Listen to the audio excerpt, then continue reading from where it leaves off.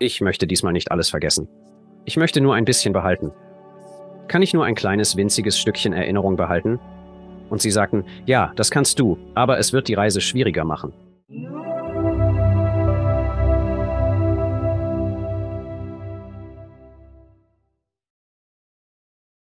Ich heiße Christian Sundberg in der Sendung Willkommen. Wie geht's dir, Christian? Mir geht es prima, mein Herr. Wie geht es Ihnen? Mir geht's gut, mein Freund. Danke, dass du das ermöglicht. Wir versuchen schon länger, dies zu organisieren. Und ich bin so froh, dass unsere Kalender passten zusammen. Jetzt sind wir hier, um über deine ziemlich einzigartigen, unterhaltsamen Lebensgeschichten zu reden. Dein Leben war bisher langweilig. Keiner von uns hat auf Erden ein langweiliges Leben. Ja, das stimmt absolut. Das stimmt absolut. Also, Sie haben eine einzigartige Perspektive auf Ihre Erlebnisse.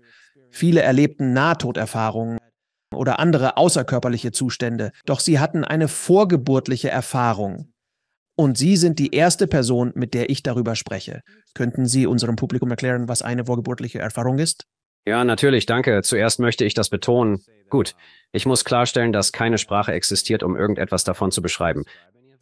Wir werden unser Bestes geben, aber die Sprache der Erde basiert auf unserer lokalen Welt und ihren Annahmen, und unser wahres Wesen geht über diese Annahmen hinaus.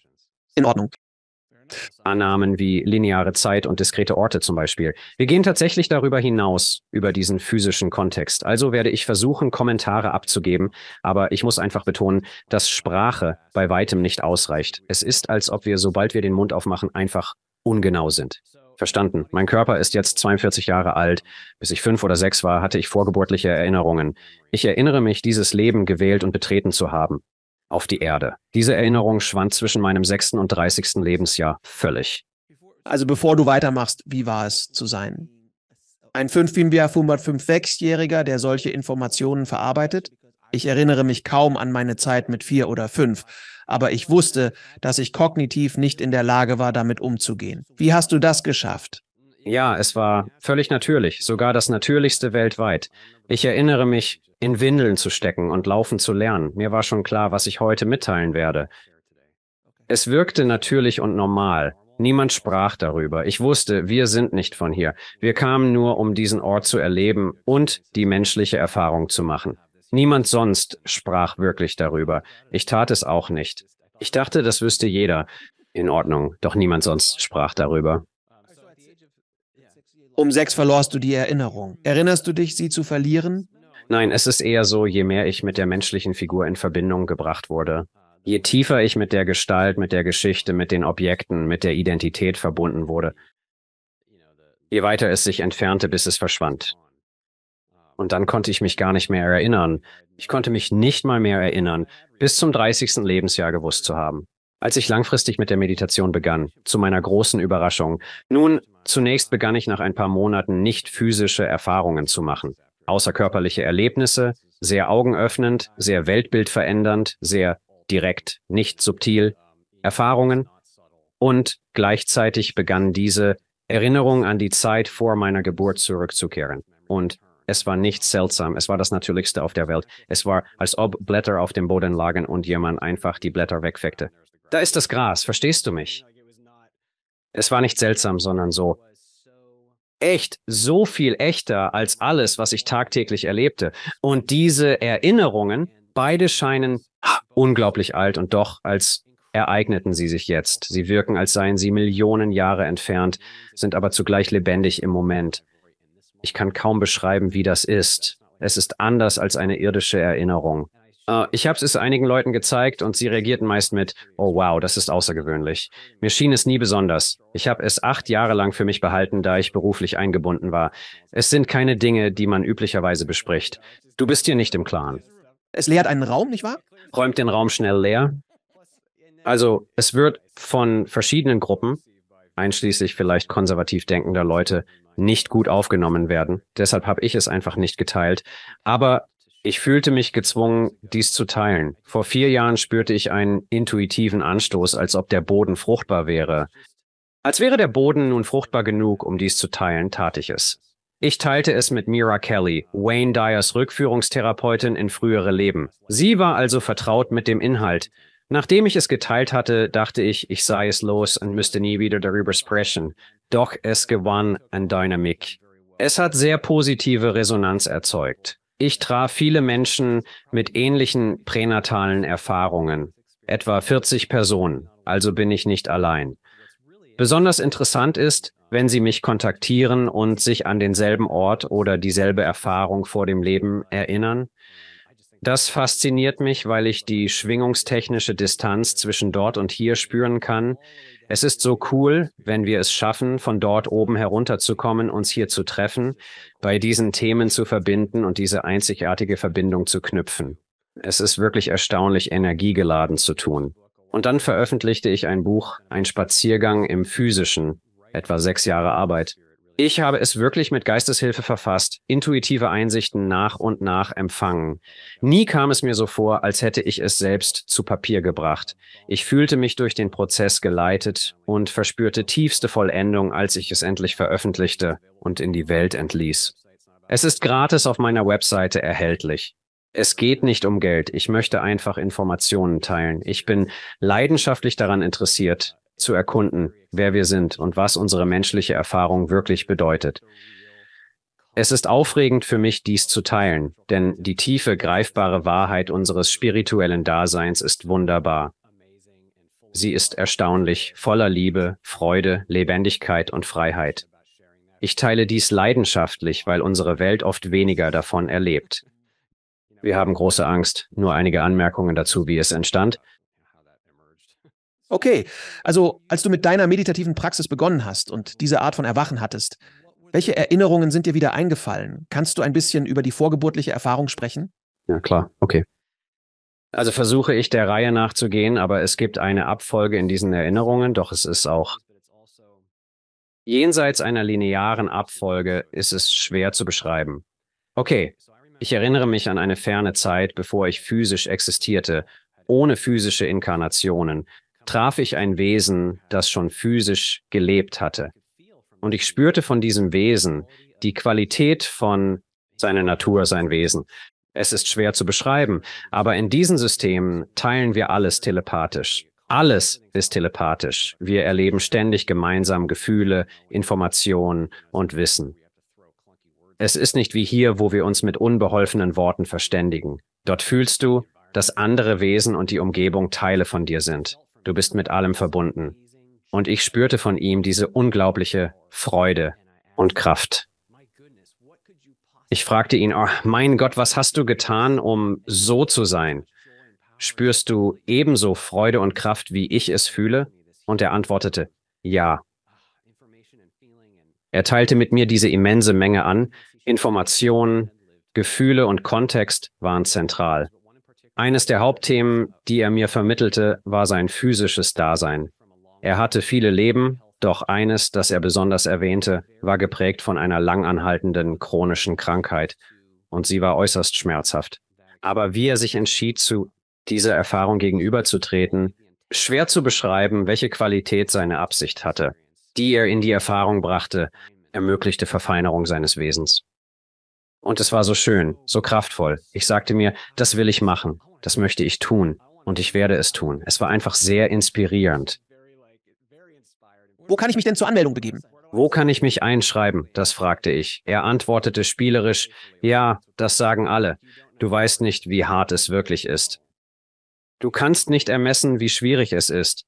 Ich beteuerte, nein, ernsthaft, ich will das. Er entgegnete, dann rede mit deinen Führern. Danach ist meine Erinnerung verschwommen. Doch ich bin mir sicher, ich habe schon viele Leben gehabt. Später fand ich ein Wesen und sagte ihm, dass ich auf diesem Pfad sei. Es war ermutigend, unterstützte meinen Weg, das war gut. Doch die meisten meiner pränatalen Erinnerungen kommen aus der Zeit direkt vor diesem Leben. Ich hatte eine lange Pause eingelegt, nachdem ich physisch existierte. Ich erinnere mich, dieser Führer suchte mich immer wieder auf und fragte, manchmal kam er und fragte, bist du bereit zurückzugehen? Bist du bereit? Ich zögerte stets und antwortete, nein, noch nicht bereit, nein, noch nicht. Bis ich schließlich sagte, okay, ich bin bereit, als ob er mich an meinen Entschluss erinnerte, um das zu tun. Also sagte ich, okay, ich bin bereit. Dann erinnere ich mich, mit diesem Führer zu überprüfen, was ich nur als meinen Zustand, also wer ich bin, war und gewesen bin. Es ist schwer, das in Worte zu fassen. Ich weiß nicht, wie man es beschreiben würde. Wie ein Diagramm mit. Das ist eine grobe Metapher, ähnlich einem Diagramm mit vielen Eigenschaften. Man könnte von Tugenden sprechen, Bereiche des Wissens, der erfahrungsbasierten Entwicklung, die dir bekannt waren. Mehr oder weniger so etwas in der Art. Und da gab es diesen einen Bereich, der einfach offensichtlich war, an dem ich arbeiten musste. Ich möchte nicht sagen, arbeiten musste, denn es geht nicht ums Müssen, wir entscheiden uns. Doch gab es diesen Bereich, wo es nur hieß, oh, wow, ich müsste echt was tun. Und da war diese tiefe Angst. Und es war eine Angst, die mich in einer früheren Erfahrung bezwang. Und bei dieser früheren Erfahrung war ich zu einer Art egoistischem Monster geworden, wegen dieser Angst. Und ich hatte viele andere Menschen durch die Angst verletzt. Angst ist die Wurzel des Egos. Handeln wir aus dem Ego, liegt darunter stets eine Angst. Etwas Unverarbeitetes, mit dem wir nicht im Reinen sind. Diese Angst kann daher sehr überwältigend wirken.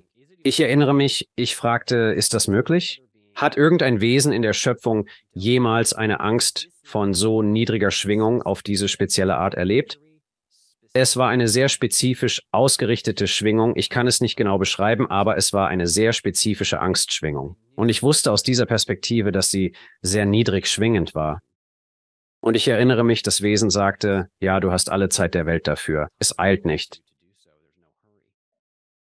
Und ich wusste es einfach. Und das ist mir als Mensch fremd. Denn aus dieser Perspektive bin ich mir bewusst, wie schwierig es war und auch sein kann. Doch ich sagte, wenn machbar, werde ich's tun. Ich wusste es, denn ich kannte die Tiefe meines Seins und unser aller Wesen, das unbesiegbare Leben, das wir sind.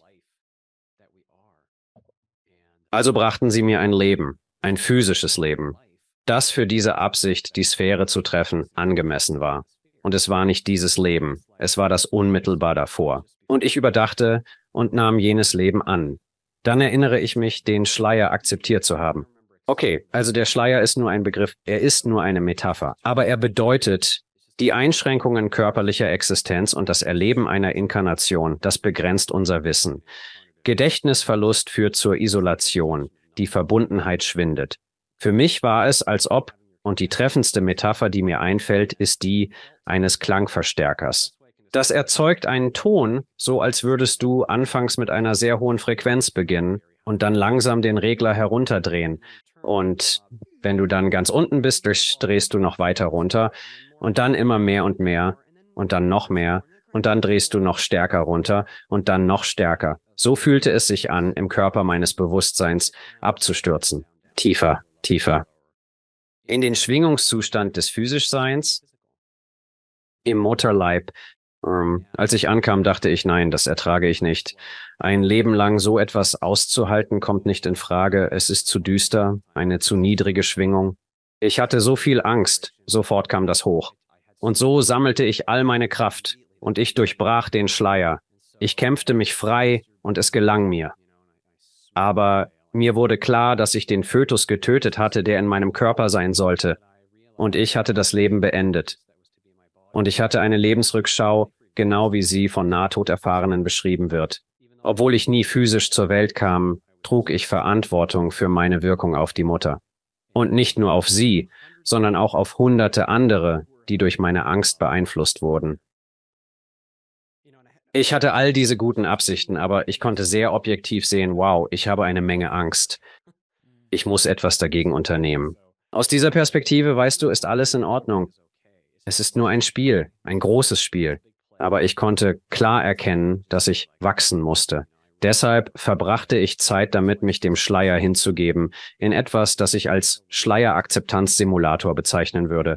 Es fühlte sich an, als würde man in einen Raum geführt, in dem man unter die Wasseroberfläche eines dunklen Pools gedrückt wird. Das ist eine Metapher, kommt der Erfahrung aber sehr nahe. Es ist, als ob man unter Wasser in einem Pool gedrückt wird. Dann bleibt man unten, hält den Atem an und sieht, wie lange man durchhält. Sagt man Onkel, wird man befreit, weil es nur ein Simulator ist. Im echten Schleier kann man nicht einfach Onkel sagen. Lass es ganz und gar auf dich wirken. Ich erinnere mich ans Üben, wollte aber trotzdem weitermachen. diese Absicht der Angst zu begegnen. Sie brachten mir dieses Leben. Es ist nun christlich. Ich erinnere mich, dieses Leben unglaublich detailliert Revue passieren zu lassen und wusste, es war nicht so passend wie das erste. Es lässt sich schwer in Zahlen fassen, doch wir mögen Zahlen und Dualität. Wenn ich es grob sagen müsste, die erste passte zu vielleicht 98 oder 99%, diese hier etwa 87. Ich bin mir nicht sicher. Es war gut, aber nicht so perfekt wie das erste, trotzdem war es immer noch sehr gut. Rasch handeln. Sie erwähnten, Ihr Leben genau geprüft zu haben. Heißt das, Sie konnten Christian von Anfang bis Ende sehen, was Sie durchleben und wie dieses in Anführungszeichen Spiel, Theaterstück oder Film sich entfalten würde und dessen Einfluss auf Ihr Seelenwachstum? Ja, aber es war wie ein Wahrscheinlichkeitsbaum, nicht wahr? Also es war, als ob man einen Baum nimmt, ihn auf die Seite legt und am Stamm beginnt, sich dann bis zu den Ästen vorarbeitet. Es war so. Ich begann an einem Punkt des Kontexts und wusste, dass meine Entscheidungen und die Entscheidungen aller anderen Mitspieler im Spiel würden sich gegenseitig beeinflussen und bestimmte Pfade wahrscheinlicher machen. Manche Wege waren wahrscheinlicher oder weniger wahrscheinlich. Mir war bewusst, dass ich in meinen 20ern wahrscheinlich ein Trauma erleiden würde aufgrund dieser Biologie. Ich wusste, dieser Körper hat biologische Grenzen, die andere nicht haben. Ich wusste, dies würde helfen, das Trauma, das mich in den 20ern ereilen sollte, zu mildern. Dieses Trauma bot die Möglichkeit, zermalmt zu werden und die Angst wieder zu erleben. Ich sage Möglichkeit, denn es galt aus dieser Sicht als Chance. Von hier aus erhebt sich sofort das Opfer, das Ego, und sagt, oh nein, dafür würde ich mich niemals anmelden. Das ist nicht in Ordnung für mich. Aber aus dieser Perspektive wusste ich, dass mir eine unglaubliche Chance geboten wurde. Die Chance, die Sphäre wieder zu erleben, ihr zu begegnen, sie zu integrieren und Heilung zu erfahren, war unglaublich. Oh mein Gott, das Potenzial für tiefes persönliches Wachstum und die Entwicklung des gesamten Seins war atemberaubend. Aber nun zurück zu deiner Frage. Ich habe reflektiert, wie es ist, ich zu sein in diesen diversen Zweigen. Es gab Ereignisse, doch es ging mehr darum, wie es sich anfühlt, genau ich zu sein, als um die Ereignisse selbst. In dieser Lage oder bei diesem Alter, ich erinnere mich, es im Kontext des Lebensalters gesehen zu haben, mir war ein möglicher Ausstiegspunkt bewusst, als ein noch nicht eingetroffenes Beispiel. Ich erinnere mich, dass ich Eigenschaften für das Leben überprüft und Anfragen gestellt habe. Zum Beispiel fragte ich, ob ich wieder intelligent sein könnte, da ich in früheren Leben klug war und diese Qualität bevorzugte. Ich wollte kein Dasein ohne diese Eigenschaft. Sie bestätigten, dass ich diese Intelligenz erneut haben könnte.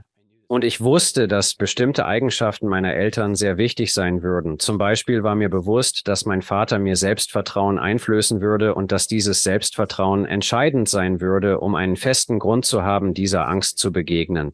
Und das hat mein Vater für mich getan. Er war sehr verständnisvoll und hat mich immer unterstützt und mir dieses Selbstvertrauen gegeben. Nicht nur mein Vater, auch meine Mutter, meine Großeltern. Ich musste hier diesmal nicht herausgefordert werden. Selbstvertrauen war nötig, um der Angst zu begegnen. Ich erinnere mich auch, gefragt zu haben, entschuldigen Sie meine Heiserkeit. Wie erwähnt, hat meine Frau Covid und ich bin momentan auch nicht ganz fit. Also ich erinnere mich, dass ich fragte, ich möchte diesmal wirklich gar nichts vergessen. Kann ich nur ein kleines, winziges Stückchen Erinnerung behalten? Und sie sagten, ja, das kannst du, aber es wird die Reise schwieriger machen. Und ich wusste warum. Ich spürte, es lag daran. Der Kontrast hier wäre noch größer.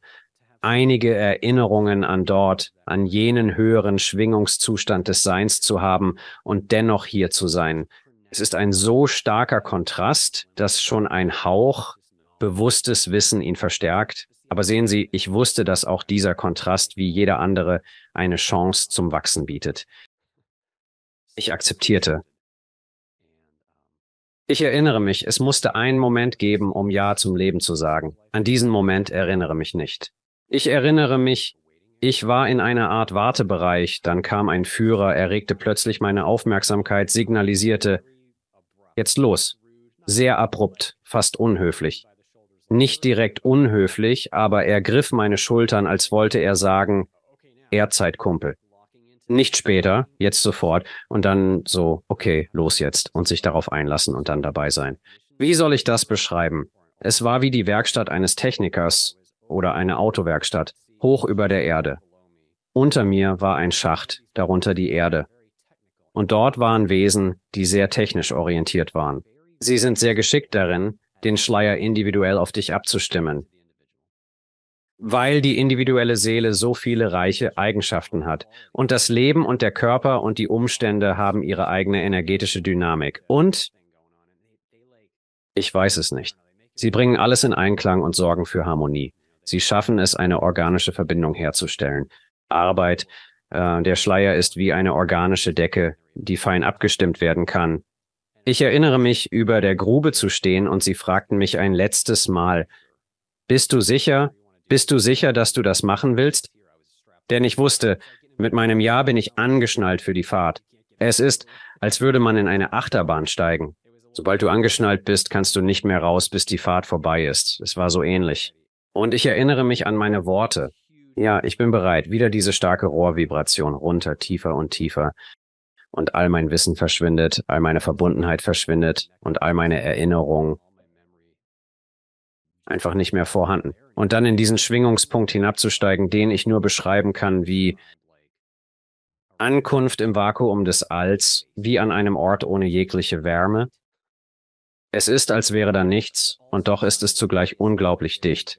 Es fühlt sich an, als würde der Körper in eine winzige Thunfischdose gezwängt, und das gleichzeitig kalt und leer. Es ist wirklich schwer zu beschreiben. Diesmal konzentrierte ich mich darauf, nicht zu widerstehen. Genau, okay. Ich erinnerte mich an das letzte Mal, als ich es abgelehnt und das Leben beendet hatte. Also ließ ich den Schleier machen, was er wollte, und ergab mich ihm. Ich ergab mich einfach. Und letztlich aus meinem körperlichen Zustand heraus erinnere ich mich, eine Nachricht an die Techniker gesendet zu haben. Hat es geklappt?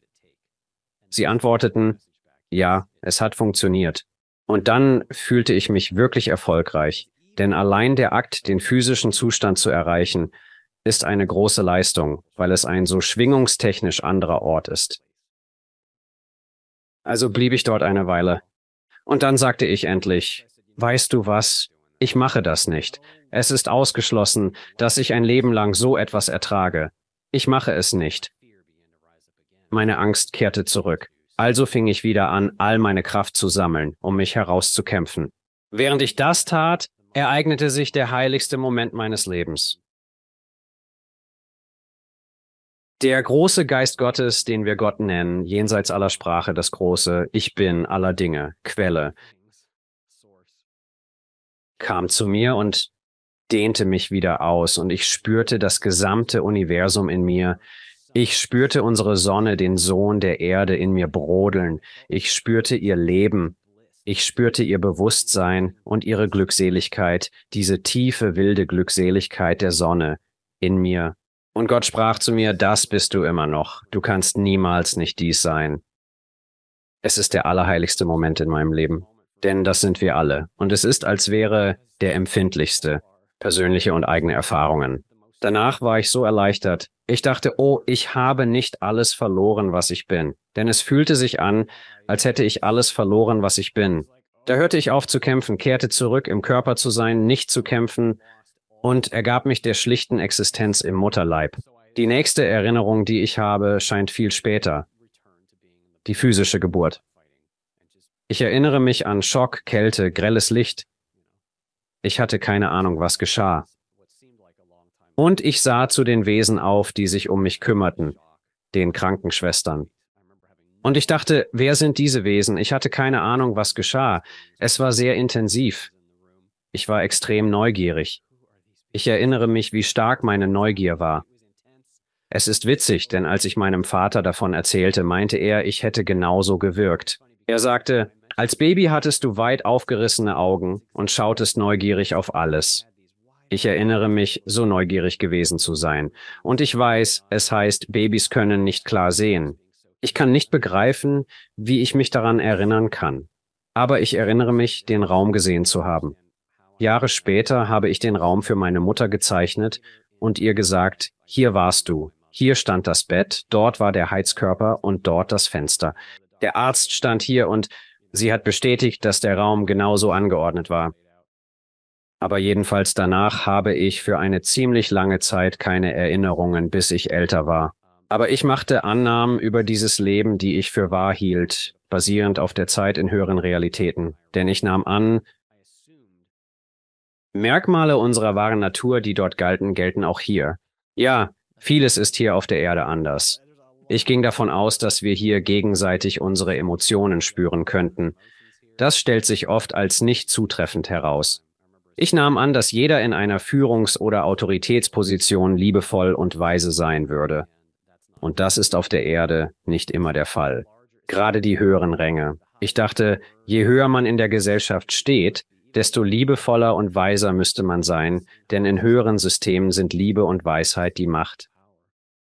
Also Wesen, die in Positionen sind, Autorität in Anführungszeichen, sie sind liebevoll und weise. Das ist auf der Erde nicht immer der Fall. Nicht wirklich, mein Freund. Nicht wirklich. Wenn wir heute unsere Welt betrachten. Es ist fast selten, jemanden zu finden, der ist gut und weise auf dieser Führungsebene. Deine Geschichte ist faszinierend, Mann. Wirklich. Ich habe einige Fragen zu stellen, die während des gesamten Prozesses, also erinnerst du dich an andere physische Inkarnationen? Erinnerst du dich vielleicht an frühere Leben? Ich habe Bruchstücke von Erinnerungen an bestimmte Erfahrungen. Ich erinnere mich, eine Frau zu sein, die ein Kind gebar und schwanger zu sein, ein zweites Mal. Und die Angst, die ich in diesem Leben gespürt habe, empfand ich auch als diese Frau. Denn ich hatte Angst vor den Schmerzen, ein zweites Mal gebären zu müssen. Das ist ein Beispiel. Ich habe ein paar kurze, flüchtige Erinnerungen wie diese, nicht viele. Wenn ich neugierig werde und versuche danach zu greifen, spüre ich eine sanfte Zurückweisung. Nein, das musst du nicht wissen. Und das ist für mich in Ordnung. Ich respektiere den Schleier. Ich bin immer noch verhüllt, sehr stark verhüllt. Also warst du nicht Alexander der Große oder so jemand? Denn das behaupten immer alle. In früheren Leben waren sie stets berühmt. Franziskus? Nein. In Ordnung. Also, nachdem du deine Erinnerungen verloren hattest, nehme ich an, dass du weitergelebt und deinen Weg gegangen bist. Ich las, dass du gearbeitet hast. In der Kernindustrie an irgendeinem Ort. Und warst du damals spirituell? Ja, ich war schon immer spirituell. Doch im Großteil meines Erwachsenenlebens, besonders anfangs, war dies im lutherisch-christlichen Rahmen. Ein Teil meines Erwachens war es, zu hinterfragen, was bisher meine religiösen Überzeugungen waren. Ich musste demütig anerkennen, dass ich grundlegende Konzepte missverstanden hatte, doch mein Wissensdurst blieb unersättlich. Diese Suche nach Erkenntnis brachte mich zu den Arbeiten des Physikers und Bewusstseinsforschers Tom Campbell. Ein Satz aus einem seiner Videos war es, der mich auf den tiefgründigen Entdeckungspfad führte. Ich bin Tom sehr dankbar. Sein Buch und Lehren waren sehr hilfreich. Das Wichtigste, was er sagte, war: Meditiere, finde selbst heraus, was du und dein Bewusstsein seid. Unter den Gedanken. Nicht die Gedanken, nicht die Geschichten, nicht die Empfindungen. Geh und erforsche objektiv, was dein Bewusstsein ist. Ich liebe diesen Rat, denn ich fühle, dadurch viel gefunden zu haben. Es gibt viele Antworten, die uns durch unsere wahre Natur unterhalb des menschlichen Denkens, das täglich so wichtig scheint, zugänglich sind. Als du diese Erinnerungen zurückgewannst, wie gingst du damit um? Der Schwall an Wissen und Verstehen, ich nehme an, es war überwältigend. Denn je älter wir werden, wir sind in unseren Denkmustern nicht mehr so flexibel. Es fällt uns schwerer. Ich verstehe, warum Sie das fragen, aber tatsächlich glaube ich, dass es in meinem Fall zuerst ein Bewusstseinswandel war. Dann kamen die Erinnerungen ganz natürlich. Je mehr ich mir bewusst wurde, was ich wirklich bin, mein Bewusstsein selbst, das reine Bewusstsein, und mich weniger mit dem Denken und festen Identitätsgedanken identifizierte, die uns prägen, desto mehr geschah das. Als ich diesen Punkt erreichte, begannen größere Aspekte meines Selbst natürlich zu emergieren. Für mich war das nicht schockierend, sondern ein normaler Vorgang. eine natürliche Entfaltung meines Bewusstseins. Und wann hast du beschlossen, wie man sagt, aus dem Schrank zu kommen? Weil es, genau wie du es ausgedrückt hast, einen Raum leer macht. Ja, das leert wirklich einen Raum. Ich denke, das war vor circa 4,5 Jahren. Ich entschied, es zu teilen, da ich mich intuitiv gedrängt fühlte. Und nachdem ich es erstmalig geteilt hatte, erinnere ich mich an meinen Spaziergang, das Gefühl der Erleichterung, aber auch an die energetische Veränderung in den Zweigen. Und ich so, was ist das? Das ist interessant. Es ist eine sehr persönliche Geschichte und es ist so, ich bin ein normaler Kerl. Ich halte mich nicht für besonders und ich führe ein relativ normales amerikanisches Leben. Das Teilen hat also wirklich Mut erfordert, besonders weil die Eltern meiner Frau sehr konservativ sind und es hat tatsächlich für einiges Aufsehen gesorgt. Schwierigkeiten für uns. Sie meinen, es war schwierig, das Erntedankfestessen zu teilen? Im Grunde, ja. Aber andererseits, wovor fürchten wir uns? Unsere wahre Natur ist, wie sie ist.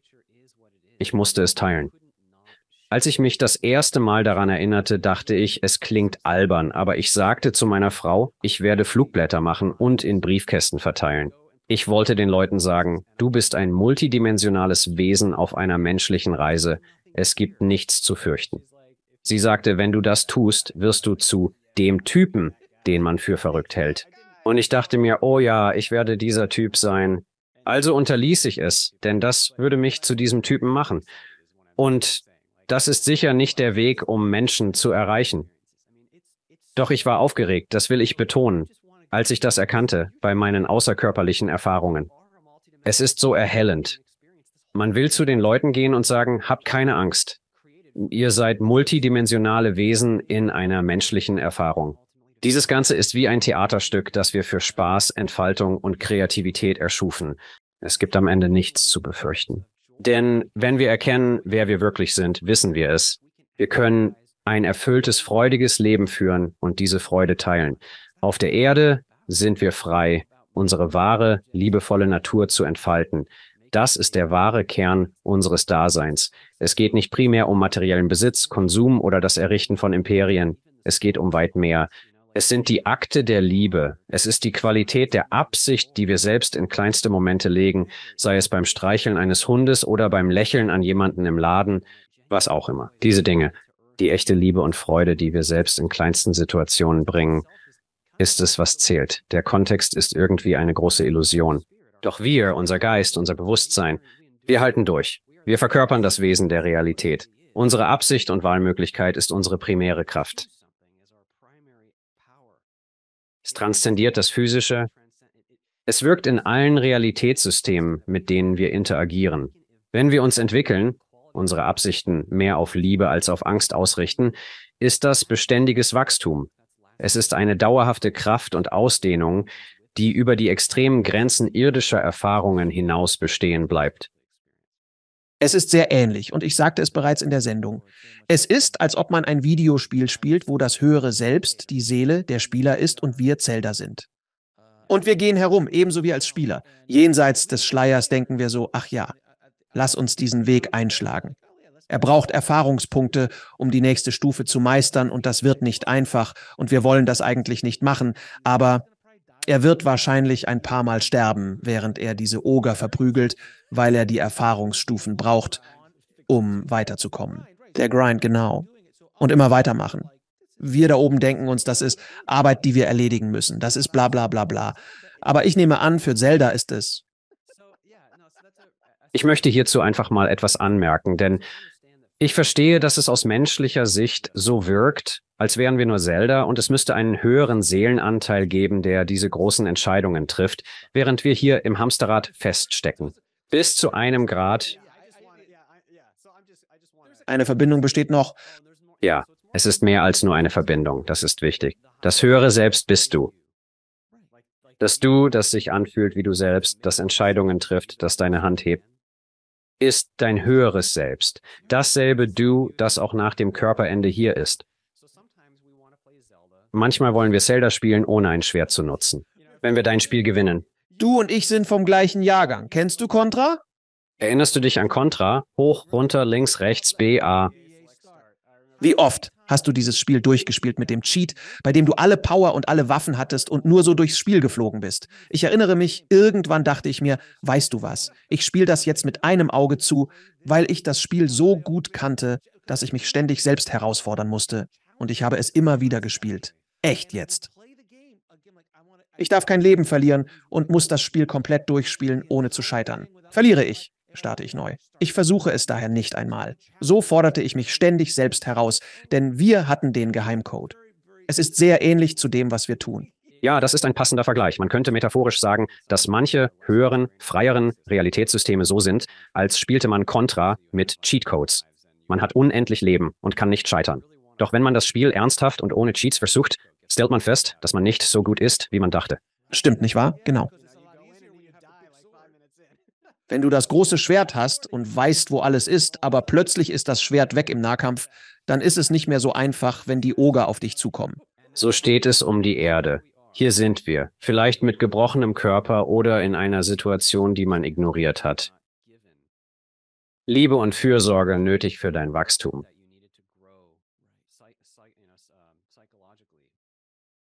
Nun, vielleicht hast du solchen Kontext in deiner Gesellschaft.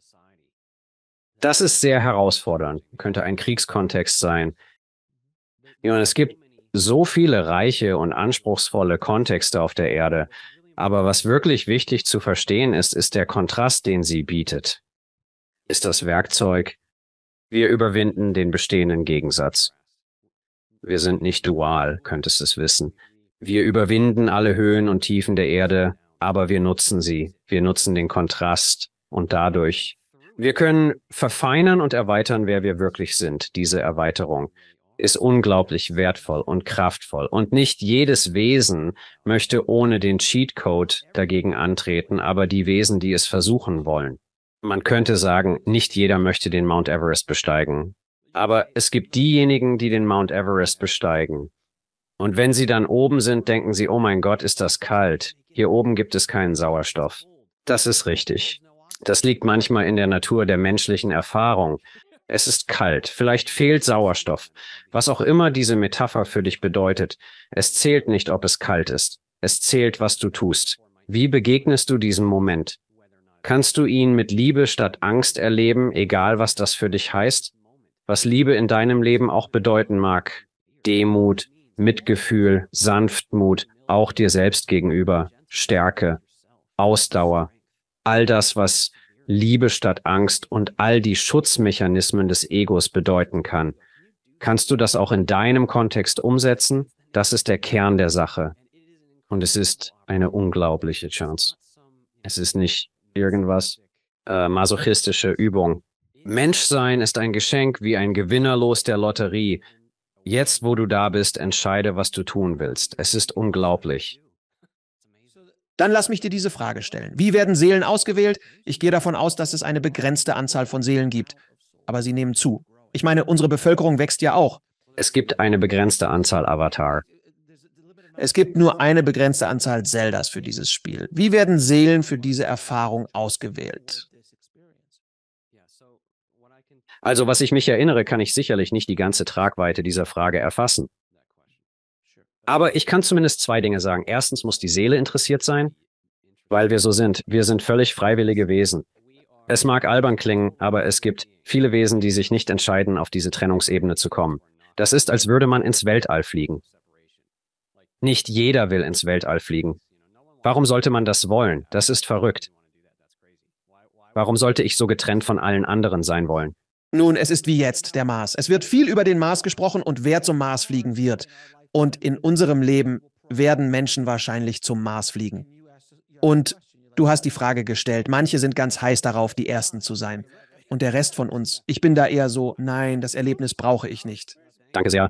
Ich muss nicht Fallschirm springen, mir reicht's in meiner aktuellen Lebenserfahrung. Doch bei anderem muss ich täglich handeln. Es ist eine Frage der Perspektive. Nein, du hast es verstanden. Und es ist wirklich so, wenn es um die physische Inkarnation geht. Es ist wie Fallschirmspringen. Nicht jeder will Fallschirmspringen. Okay? Also das Erste ist, sie müssen Fallschirmspringen wollen. Und das Zweite ist, es muss ein gewisses Maß an Können geben. Was ich meine, ist nur, dass wir als Seelen reich an Erfahrungen sind. Es dreht sich nicht nur um das Physische. Es gibt nicht einfach die materielle Welt und dann eine andere Realität. Das war's.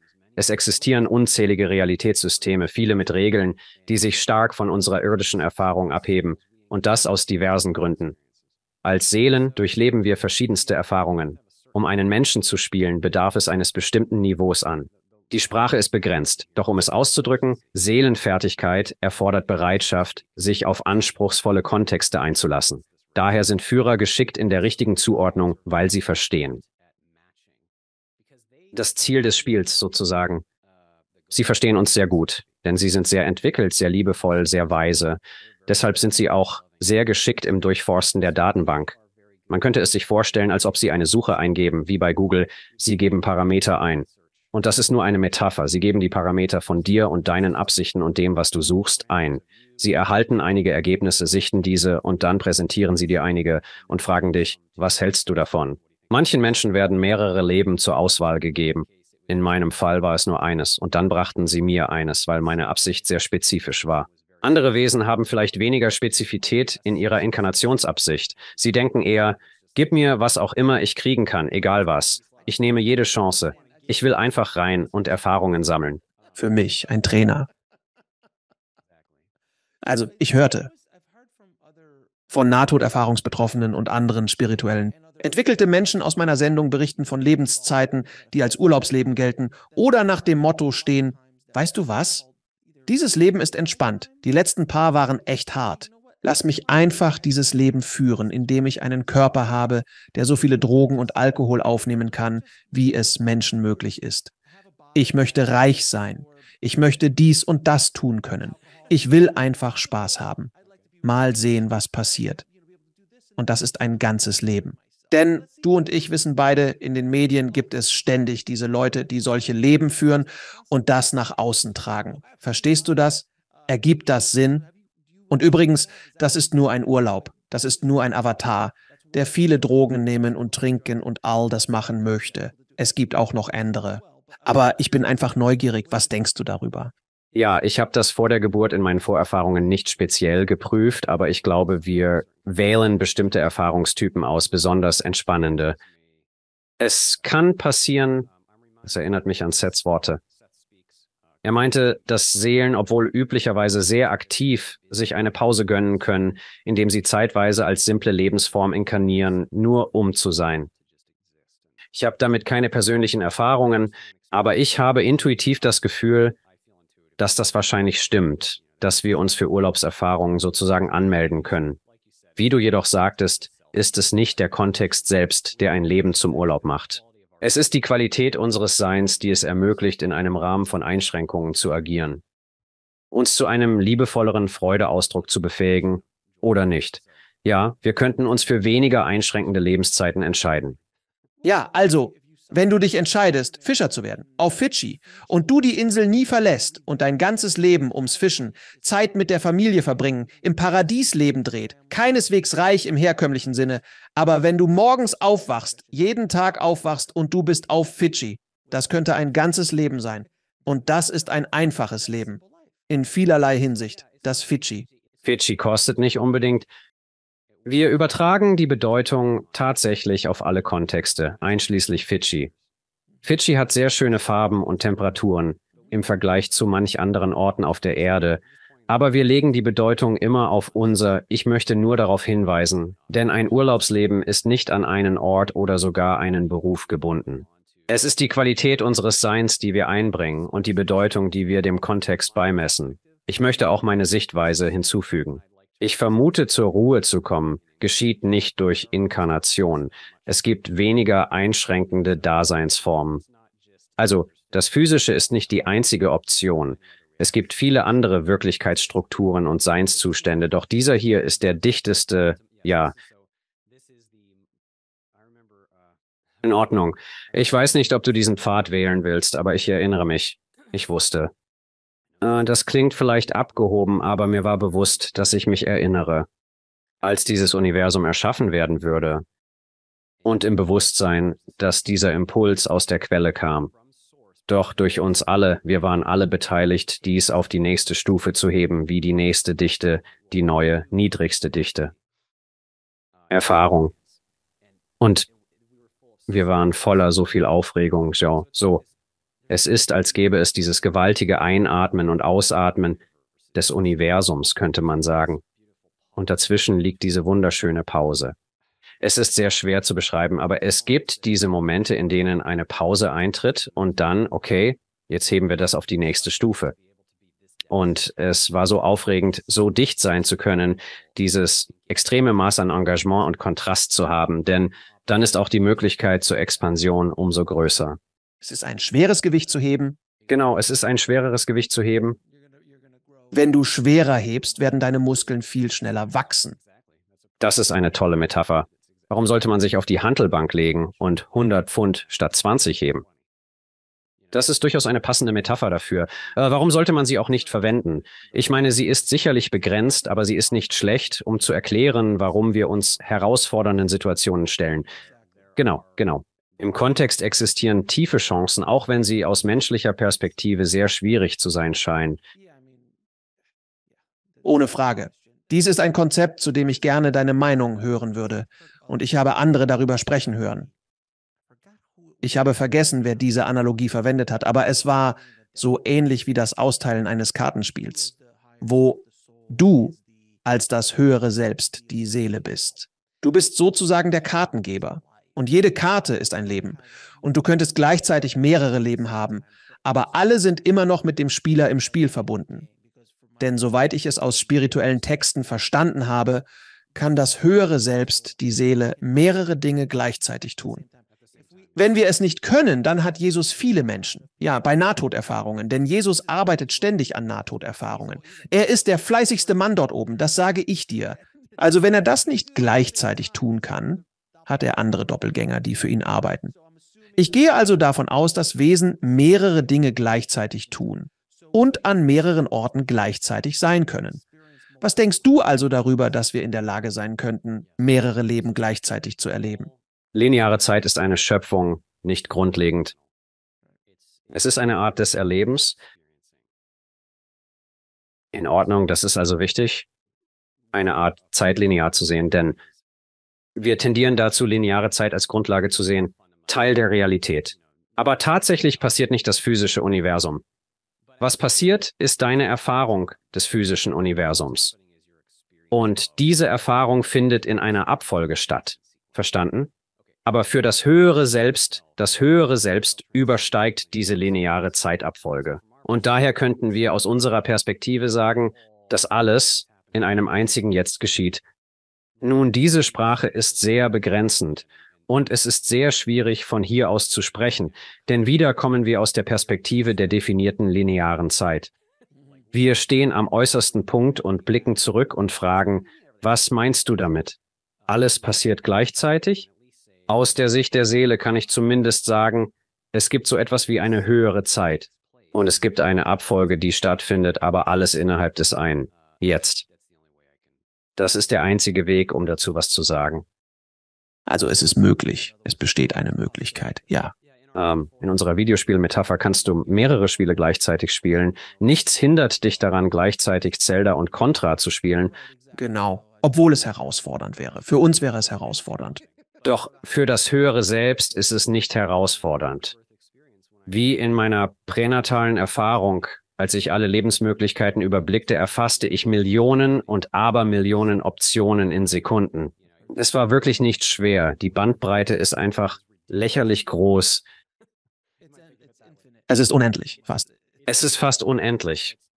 Ich weiß nicht, wie ich es beschreiben soll. Es ist riesig. So, das ist, was die Seele arbeitet zusammen. Man könnte den Menschen als eine Art Untergruppe der Seele betrachten. Und diese Untergruppe ist an die lineare Zeit gebunden, aber die Seele ist es nicht, oder? Was verstehst du unter Seelengruppen? Ja, ich weiß, dass Seelengruppen existieren. Ich habe kein detailliertes Wissen darüber. Doch gab es Momente in meinem Leben, wo ich Menschen traf und spürte, dass sie zu meiner Gruppe gehören könnten. Menschen verstehen unter Seelengruppe Verschiedenes. Ich meine damit nicht mehrere Charaktere einer einzigen Seele. Ich spreche von mehreren Seelen, die eine, sagen wir, schwingungsmäßige Verbindung haben. Also ja, ich glaube, dass sie existieren und dass sie Ähnliches vollbringen. Arbeit. Man könnte sagen, wir haben als Seelen bestimmte. Die Sprache ist so schlecht, bestimmte Eigenschaften oder Fähigkeiten, die uns einzigartig machen. Jeder von uns ist wie ein schwingendes Universum. Und dieses schwingende Universum hat viele Farben, Klänge und Eigenschaften und Aspekte. Es ist schwer zu beschreiben. Ich habe das Gefühl, dass ähnliche Seelen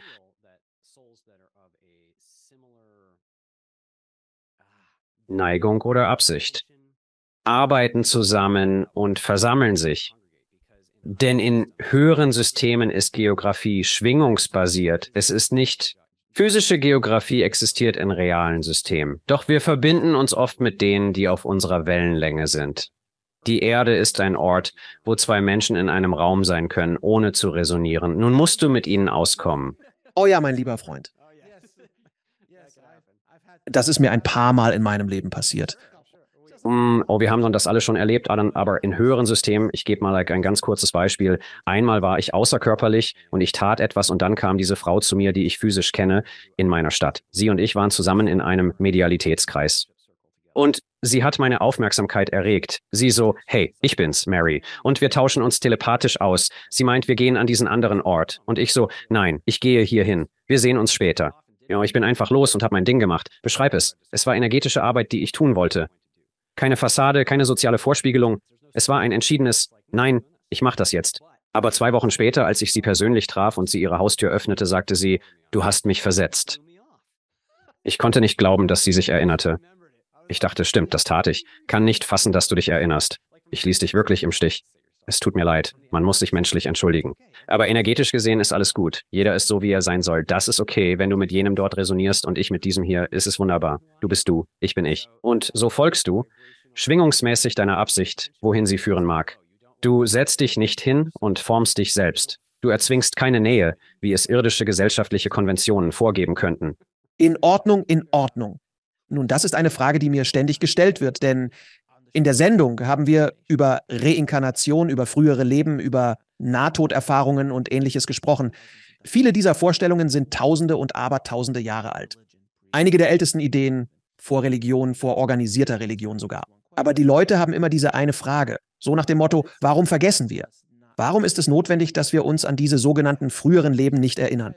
Ich sage immer, du schaffst es kaum, dein eigenes Leben zu bewältigen. Stell dir vor, du hättest Erinnerungen an 4 oder 5 andere Leben voller Trauma, Schmerz und Leid. Wie würdest du das psychologisch verarbeiten? Ich bin gespannt auf deine Meinung dazu. Ja, nein, genau. Also zuallererst, das Vergessen ist etwas. Für einige ist es zusätzlich, geht es dir gut? Wenn du das Menschsein vollkommen erleben möchtest, musst du der Menschsein Mann. Wenn du Zelda sein willst, dann musst du Zelda sein. Du kannst nicht Contra sein. In Zelda gibt es kein Contra. In Zelda gibt es nur Zelda, oder? Wenn du der Mensch in deiner Geschichte sein willst, dann musst du dich ganz hingeben, alles andere loslassen, um in deiner Menschlichkeit aufzugehen. Vollständige Hingabe. Hier liegt der wahre Wert. Es fügt also wirklich einen Perspektivwert hinzu, wenn du alles andere vergisst und nur die Perspektive hast, Alex zu sein oder wer auch immer heute zuhört. Es ist ergänzend, denn du bist, wie gesagt, im Grunde von allem frei.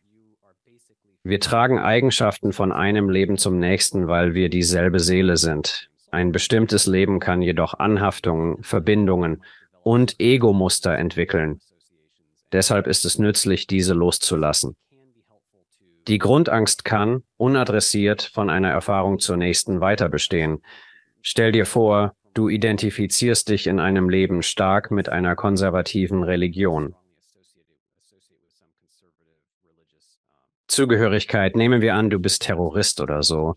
Wenn du ein anderes Leben beginnst, verschwindet die ganze Verbindung. Es ist, als hättest du keine Erinnerung daran. Du bleibst du selbst, aber startest nun mit einer unbeschriebenen Tafel neu. Du musst alles noch einmal lernen, die ganze Sprache, alle Lebensmuster, alles, was deine Eltern dich gelehrt haben. Alles muss neu gelernt werden. Aber das ist nicht nur negativ. Es ist, als bekäme man ein neues Leben. Seht von Karten oder das Level von vorne beginnen. Du startest das Level erneut, aber ohne jegliche Infos über das Spiel, richtig? Eigentlich das Seelenniveau. Du hast schon einige Informationen, sicher. Es ist, als würdest du ein ganz neues Spiel beginnen, damit du einfach dieses Spiel spielen kannst. Und darum geht es bei diesem Spiel. Ich denke, das ist die prägnanteste Art, es auszudrücken. Und der dritte Grund ist, dass die Verschleierung uns vor Heimweh schützt. Die Tiefe von Freude, Liebe und Freiheit, die wir sind. Oh mein Gott, es ist atemberaubend, so tief, weit und riesig, zu haben. Die Erinnerung daran kann wirklich lähmend wirken. Wie sollst du nur aufstehen und dich morgens zur Arbeit begeben?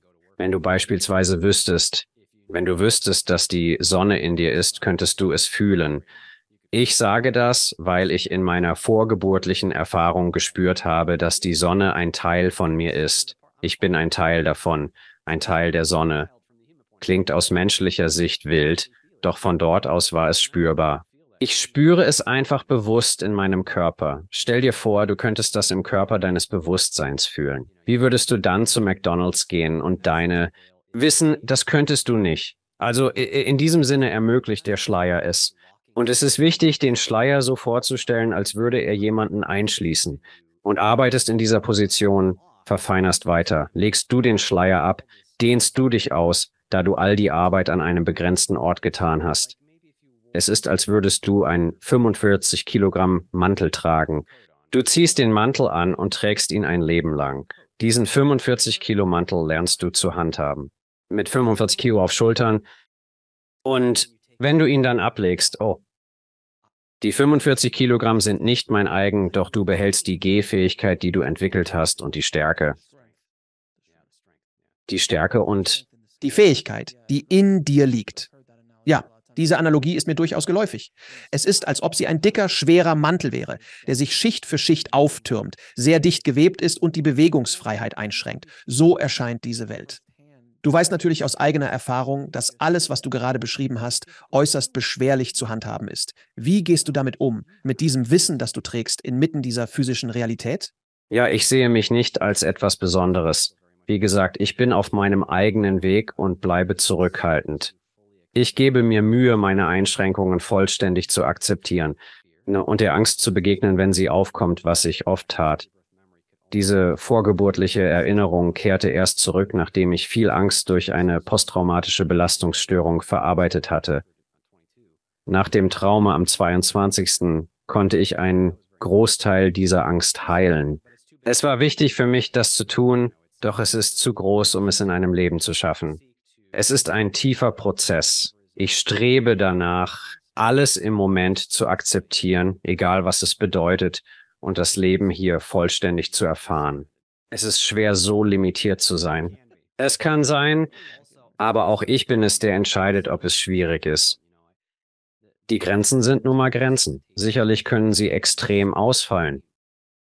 Aber ich strebe danach, sie zuzulassen und sie zu erleben. Ich weiß, das klingt vielleicht vage, aber genau das ist dieses Leben für mich. Ich freue mich wirklich sehr darauf, zurückzukehren. Ich sage nicht, dass ich bitte vorbeizugehen. Tatsächlich. Ich bin darauf bedacht, keine Energie dorthin zu stecken. Will mich nicht unabsichtlich dahin drängen. Ich strebe an, das Leben voll zu nutzen, wenn machbar täglich. Aber wenn es vorbei ist, ist es wunderbar. Das sage ich so. Also mit dem Konzept der früheren Leben und dass wir dies immer wieder tun, bis wir an Dingen arbeiten. Was ist Karma und welche Rolle spielt die Idee des Karmas dabei? Denn viele Leute denken, Karma ist so etwas wie eine Strafe. Du verletzt jetzt jemanden und musst es in einem anderen Leben ausbaden.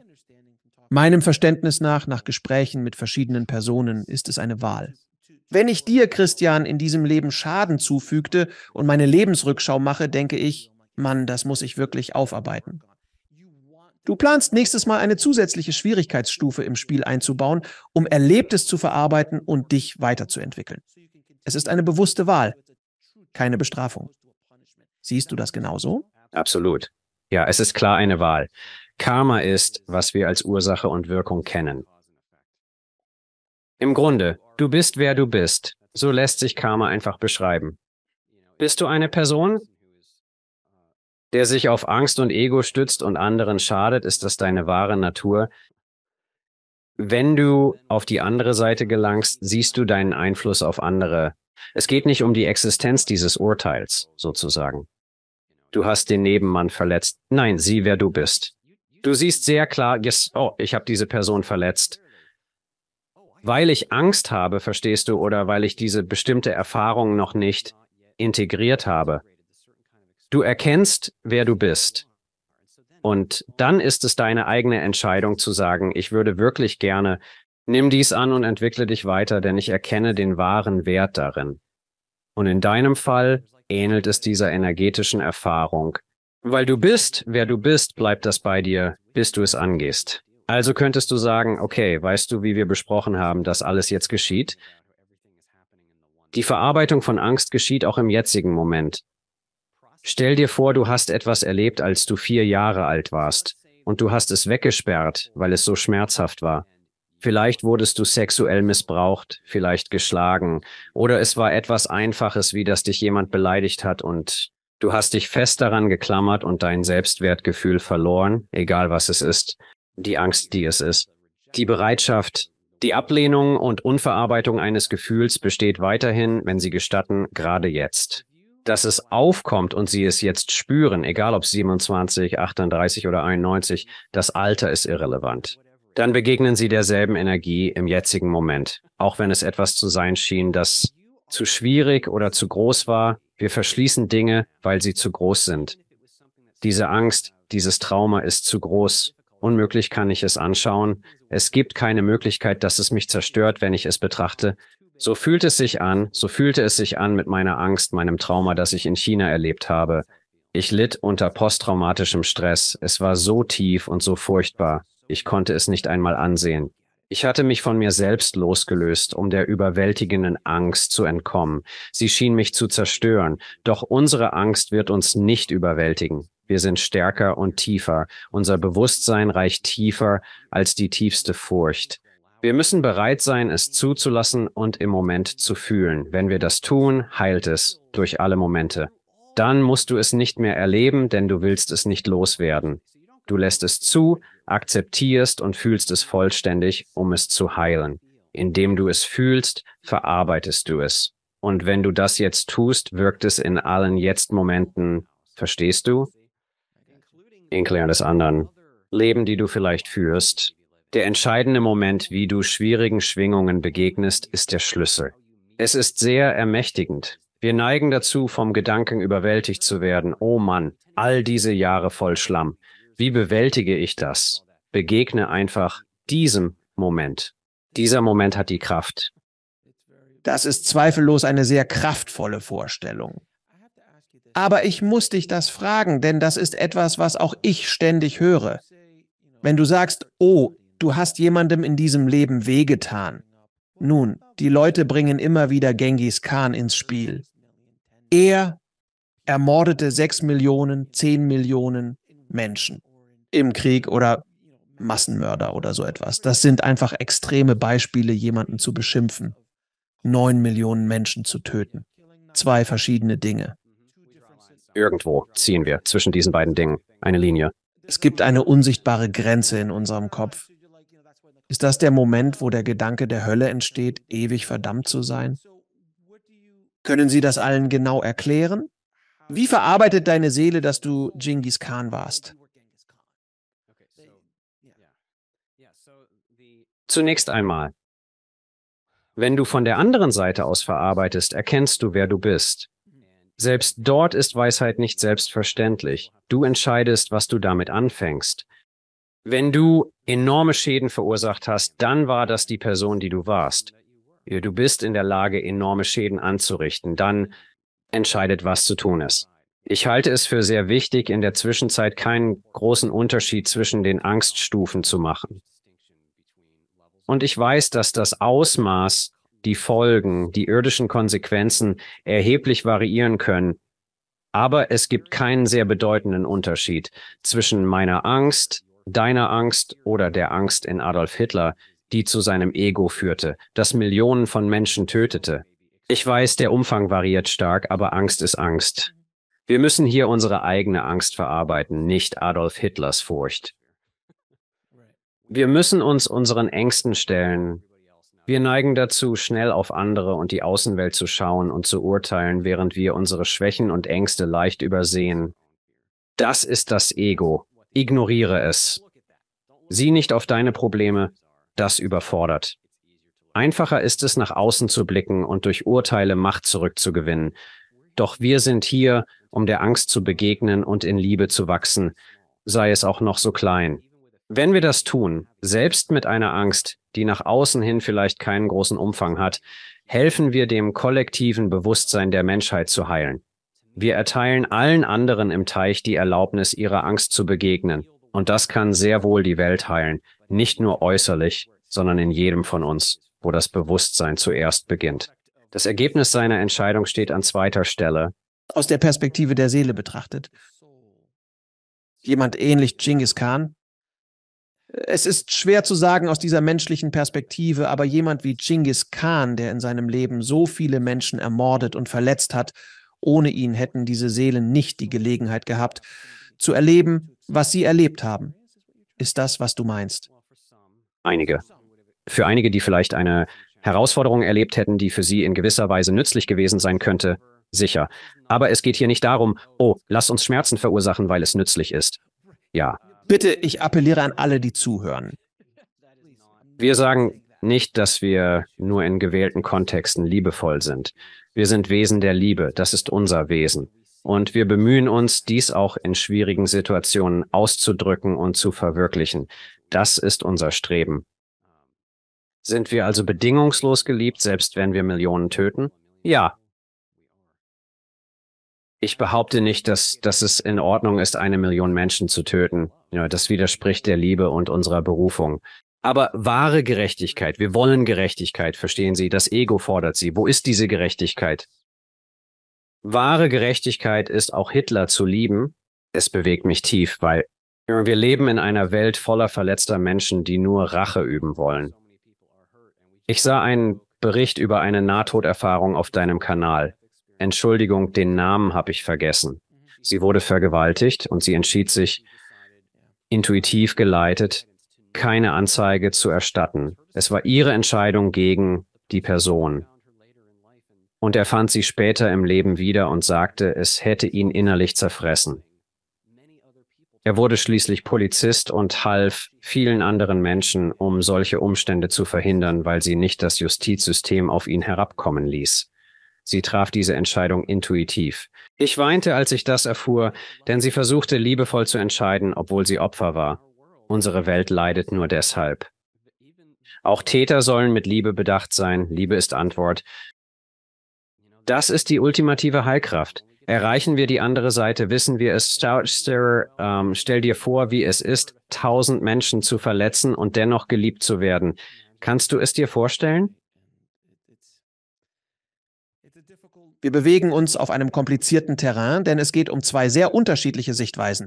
Die spirituelle im Kontrast zur physischen. Mir ist klar, dass es für manche schwer sein kann, solche Themen zu hören oder zu verstehen, doch ich erkenne den Standpunkt an. Deinen Standpunkt verstehe ich voll und ganz. Sieh mal, nicht nur Jesus hat dies gelehrt, auch Buddha und viele andere spirituelle Meister haben ähnliche Botschaften vermittelt. Wer ohne Sünde ist, werfe den ersten Stein und so weiter. Wir alle durchleben Dinge, manche extremer als andere. Aber lassen Sie mich dazu bitte einen kurzen Kommentar abgeben. Liebe ist Liebe. Liebe ist bedingungslose Liebe. Wenn eine Botschaft weniger als das vermittelt, ist sie nicht die höchste Wahrheit. Doch zugleich ist bedingungslose Liebe auch sehr weise. Das Karma-System existiert tatsächlich, ist in jener Weisheit verankert. Also gibt es so etwas nicht, auch wenn wir gleichzeitig sind. Bedingungslos geliebt, auch wenn das wahr ist, entkommen wir nie, wer wir sind. Es gibt keinen Gedanken, es gibt keine Tat, die nicht... Ich will nicht von Gerechtigkeit sprechen, aber es geht um Ausgleich. Das Gleichgewicht ist komplett. Wir tragen volle Verantwortung für alles Getane, für jedes Ding. Und so möchte ich sagen, dass dieses System des echten Gleichgewichts findet statt in und wird ganz überstiegen von bedingungsloser Liebe und unergründlicher Weisheit. Mein Freund, ich werde dir ein paar Fragen stellen. Die stelle ich all meinen Gästen. Was ist deine Definition von einem guten Leben? Ein gutes Leben führen.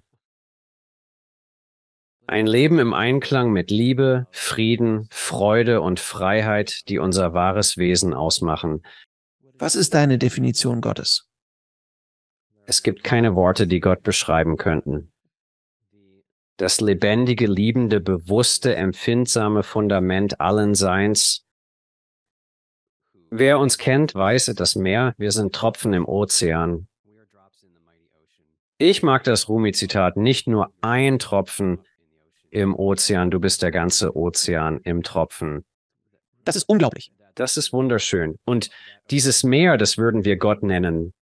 Und was ist der eigentliche Sinn des Lebens? Ist der eigentliche Sinn des Lebens. Und das bedeutet so vieles. Wie wir oft denken, Liebe bedeutet, oh, die romantische Liebe oder die Schwärmerei oder die elterliche Liebe. Echte Lebensliebe, Leben und Liebe, beide großgeschrieben. Was es heißt, in Freude und Freiheit zu existieren, einfach machen. Selbst hier, auf dem eisigen, luftleeren Mount Everest. Und wo können sich Interessierte mehr über dich und deine Tätigkeit informieren? Herr? Ja, ich betreibe die Webseite walkinthephysical.com. Dort finden Sie das Buch kostenlos, 3. Link oben. Es ist auch bei Amazon verfügbar. Zudem habe ich das Hörbuch letzten Dezember aufgenommen. Zögern Sie nicht, mir zu mailen. Ich erhalte viele E-Mails und entschuldige mich, falls ich nicht antworten kann, aber ich bemühe mich, jedem zu antworten. Es ist walkinthephysical@gmail.com. Haben Sie abschließende Worte fürs Publikum? Ja, mein letzter Satz. Wer du auch bist, der heute zuhört, danke für dein Menschsein. Du bist mehr als nur Menschheitsgeschichte. Du bist es. Du magst das Du, das sich echt anfühlt. Frei, lebensfroh, liebevoll, authentisch. Das bist du. Vergiss das nicht. Wir verstricken uns in tiefgründige Geschichten. Ich weiß, es ist intensiv. Wir gehen arbeiten, bezahlen Rechnungen, bewältigen Krankheiten, pflegen Beziehungen. Es ist komplex, doch du bist mehr als all das. In deinem wahren Ich gibt es absolut nichts zu befürchten. Das ist eine wichtige Botschaft, die wir teilen sollten. Sollten heißt nicht müssen, doch es ist hilfreich, sie zu verbreiten. Christian, ich bin dankbar, dass du in die Sendung gekommen bist und deine Geschichte geteilt hast. Ich hoffe, es hilft jemandem, der gerade zuhört. Danke für deinen Mut und die Arbeit, die du für die Menschheit leistest, mein Freund. Ich schätze dich sehr. Danke, Alex. Es ist mir eine große Ehre, hier zu sein. Vielen Dank. Danke fürs Zuschauen. Klicken Sie unten auf ein Video, um fortzufahren, und vergessen Sie nicht zu abonnieren.